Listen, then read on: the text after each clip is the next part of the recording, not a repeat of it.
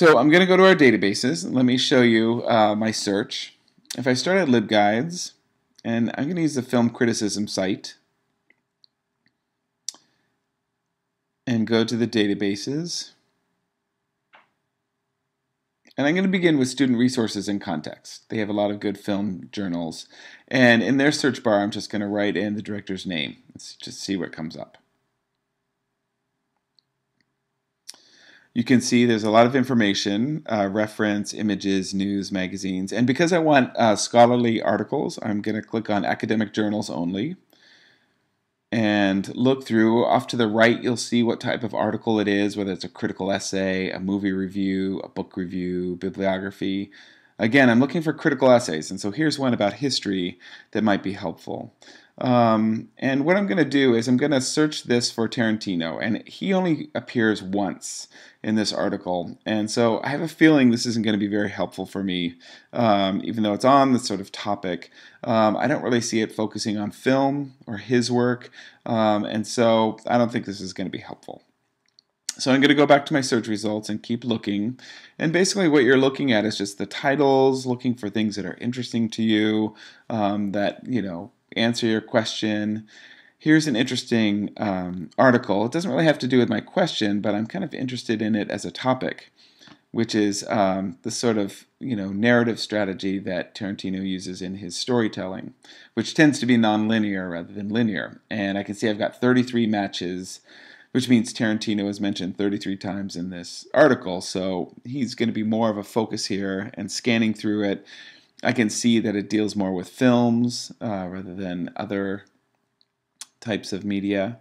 So I think this is going to be helpful for me. So what I'm going to do is I'm going to grab the citation now before I forget. So I click on citation, download it, open it up, copy the citation, and then paste it into a works cited page. I always do this just so that I can keep track of these as I'm going, so that I don't have to go back and try to find them later. And the nice thing about Gale is it formats it MLA for you. I'm also going to download the article as a PDF so I can read it later and not have to be online to read it. There's another thing that I think is interesting about Gale is I can look at related subjects. So if I am interested in sort of the broader idea of narrative art, I can click on that, and then I can click on academic journals and search within these 22 for film, articles on film only. And that'll give me these articles that, and this one looks interesting, about film in general. So this is a broader discussion than just on Tarantino. But it looks interesting and worthwhile. And I can see Tarantino's mentioned in it once, but I can see, it's not as important for me to have Tarantino in this one, since it's talking about this cinema in general, and I'm going to need that broader perspective sometime in my paper. I'm going to bookmark this in my Diigo account so that I can get back to it easily. And I'll put the tag non-narrative film, save the bookmark, and then it'll be in my Diigo account later so I can take a look at it. But now I'm starting to see a sort of different question emerge from my reading, which is, how do Tarantino's nonlinear plots shape our understanding of his work? That's sort of interesting when you think about Reservoir Dogs or Pulp Fiction. They're nonlinear storylines, and how does that affect our understanding of the characters, of the themes that he's exploring there? So with that question, I'm going to go down to JSTOR this time. And since Pulp Fiction is a non-narrative film, I'm going to search Quentin Tarantino and Pulp Fiction this time and see what I get. It's going to be a little bit more narrow. I can see I've got some good results here. JSTOR is more academic articles, but I'm going to look in journals to see what I can find. And kind of scroll down here. And here looks one, Rewriting the Hollywood Formula. This looks like it's talking about structure, story structure, and since that's what I'm looking for, I'm going to click on that. And I apologize for it being cut off at the left there, but what you can see is I get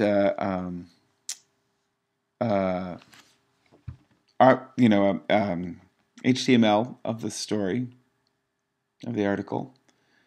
And I can look around and kind of do a quick scan of it, check if there's an abstract, which there isn't in this case. And it looks good to me, so I'm going to grab the PDF of this as well. I can also view the citation, and if I think I'm going to use it, I'm going to copy that, paste it onto my works cited page.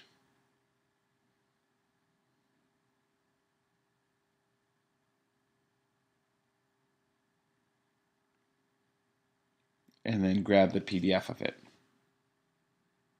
I'll have to agree to JSTOR's term and conditions, which is okay, and it'll download the PDF for me. So one thing I'm noticing in some of the articles is that it's not just Tarantino that's playing around with this non-narrative, linear structure of storytelling.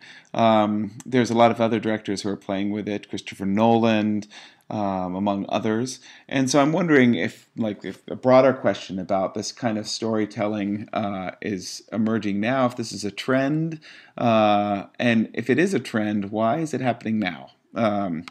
So I'm going to look around for that information using the Mountain View Public Library database, and you all have your library card now. EBSCOhost is what I recommend using the most for this. You'll type in your library card number here.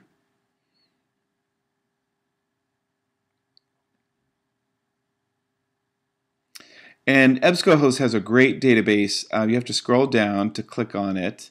But it's Film and Television Literature Index with full text. So click on that, hit continue, and then to search like you do with Google. This time I'm going to put in narrative film and Quentin Tarantino.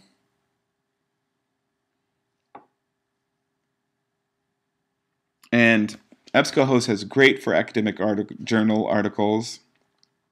I'm going to look through here. If I just want academic journals, I can click on that, and it'll limit the hits I get. Gives me a short summary of what the article is about. This looks like an interesting article related to Reservoir Dogs instead of Pulp Fiction. And the narrative style, that's another non-linear narrative film. I can search for Tarantino's name in here and see that it's 17 matches, which means he's discussed fairly frequently in this. I can kind of go through and look at all those places where he's talked about.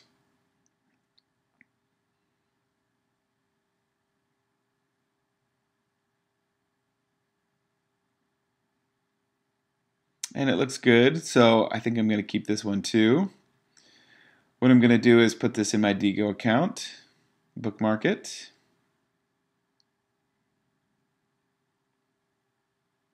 This time I'll tag it as the title of the film, not Pulp Fiction, but Reservoir Dogs, so I can keep track of the different types of articles.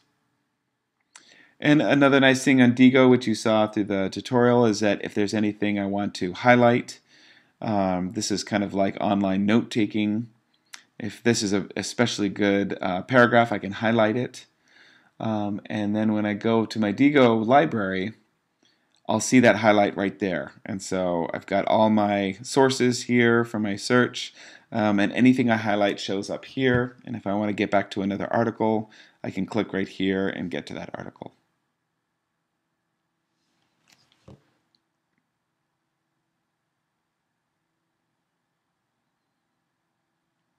EBSCOhost also makes it very easy to cite, so you can take the MLA citation. I'm still in the highlighter here. Copy and paste so that I can keep track of these sources.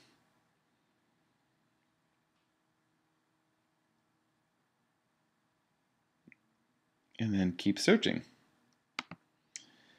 So now I have this sort of question about maybe the genre that Tarantino is working in influences his storytelling style. Those non-narrative films are, focused on certain kinds of genres, like Pulp Fiction and Reservoir Dogs, where his more recent films which are in very different genres, are more narrative, linear style. And so there might be an influence on the genre dictating the storytelling style that I might want to explore. But you can see how my thinking has changed from like how I started off to where I am now. I began by just thinking a very simplistic question, about whether or not Quentin Tarantino's films are fair to history.